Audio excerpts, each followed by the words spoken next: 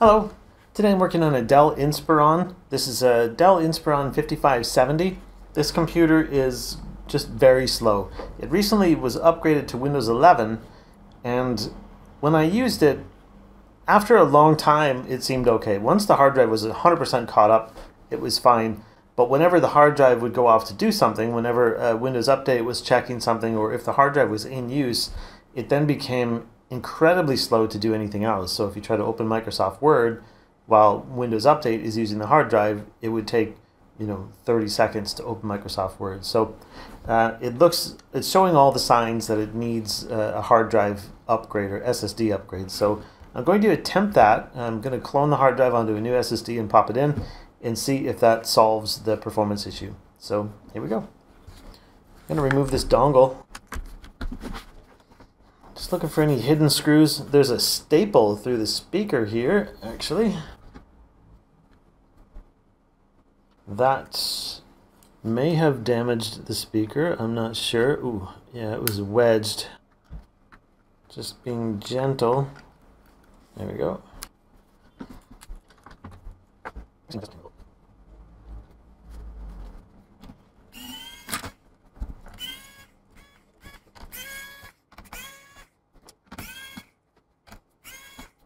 Alright, we've got screws of differing lengths.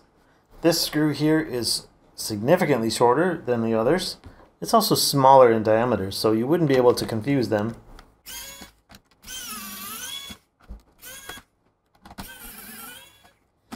These three screws didn't come out of the case. They appear to be captive screws.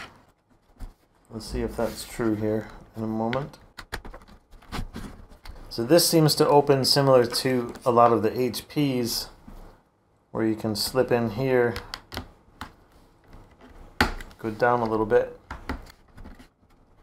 So then I'll use a plastic tool for the rest of it for as much as I can.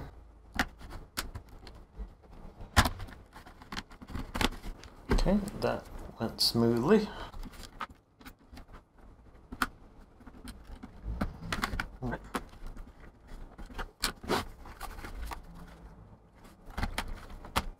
Oh, very good. Looks pretty clean in here. There's one broken bit of plastic on the bottom here. I wonder if I can get that to line up a little better so it looks better.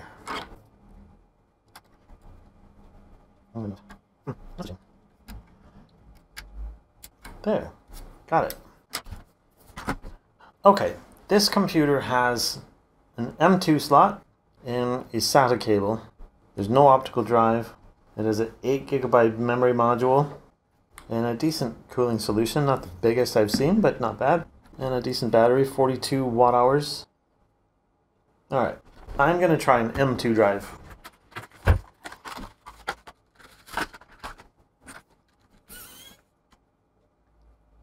This is a Crucial P2 250 gig NVMe SSD.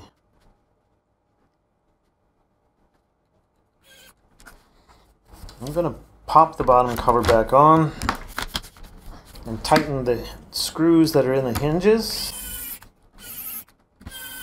just to make sure it has enough support. What am I doing? I want to boot off of my well, it's doing a test anyway. But I want to boot off of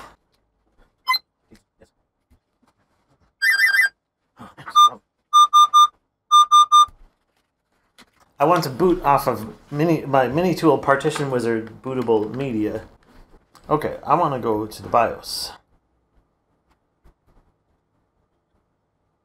It's a one-time boot menu. Let's boot off of my Cruiser Blade.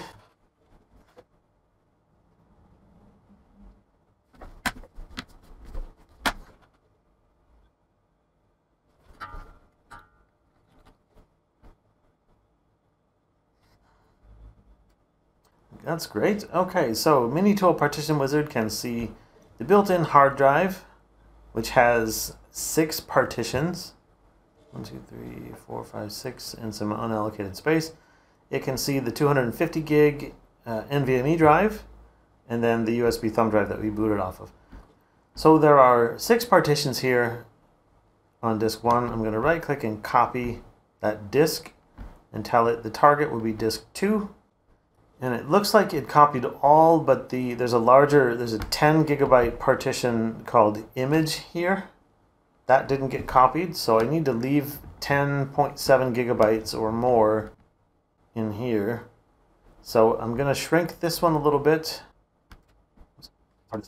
So I'll shrink that by at least 10. That's good. And now I'll move this one down. And I'll move this one to the end. So now we've got that slot there. So I'll click OK on this, or click Next on this, and then OK. And finish. And now I'm going to right click on the missing partition, the image partition. Copy that and paste that onto drive or disk 2 into the unallocated space. And I'm going to shove it against the end of the unallocated space.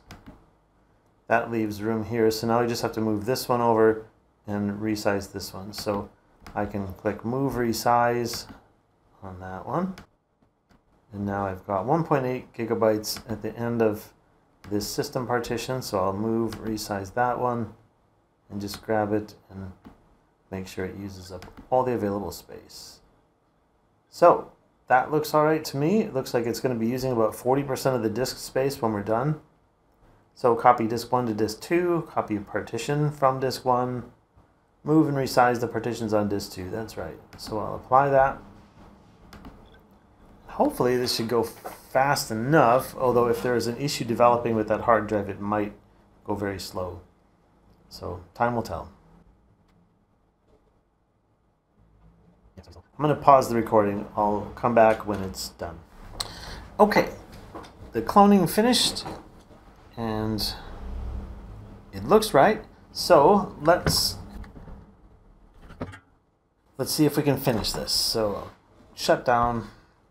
I'm going to take the hard drive out and see if the laptop will boot from the NVMe drive.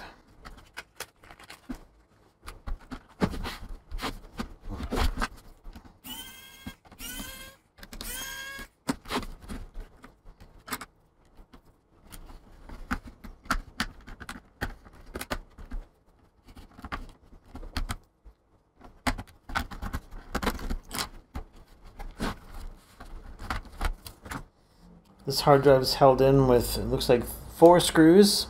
Might have to take the battery out, I'm not sure. There's a screw in here.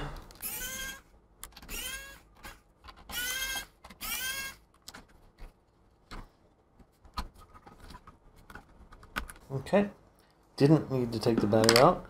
Now let's just see if this boots as is. Nope. Okay, so it won't boot. I'm going to go into the BIOS settings and see if we can figure out why not. So I turned off secure boot the last time around. I wasn't recording by mistake. But everything else looks normal. So the RAID on drives, so M.2 PCIe is on.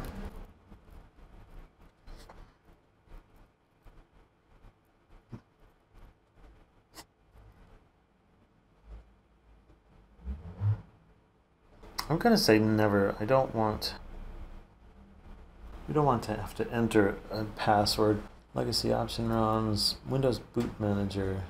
Let's view. System information. So it shows that there is an NVMe drive detected. M.2 PCIe SSD. Why won't you boot from it?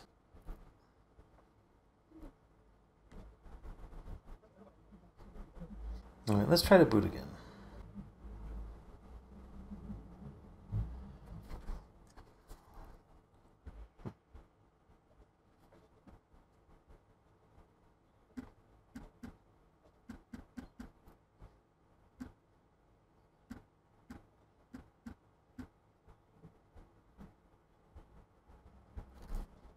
So I've added an M.2 option by browsing to the NVMe drive. Let's see if that helps. I'm going to try to boot off of that. I doubt it's going to work, but we'll see.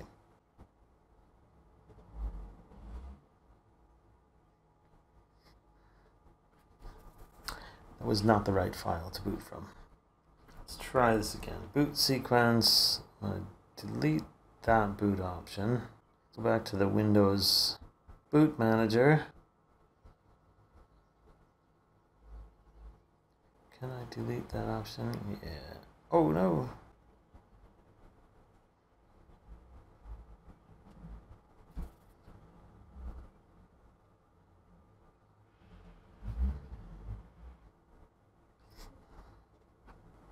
Oh, well, that didn't help. I'm going to restore the BIOS defaults. Factory settings. Oh dear.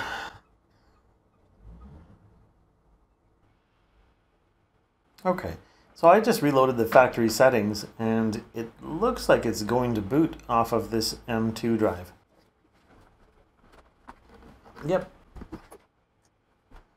So it was that easy.